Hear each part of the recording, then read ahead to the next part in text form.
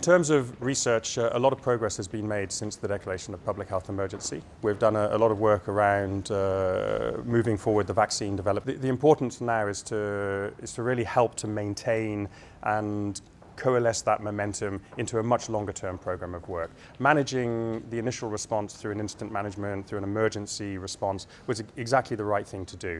In the longer term, we now need to embed this into the real core programs of WHO, much the way that we manage other infectious diseases, chikungunya, yellow fever, dengue.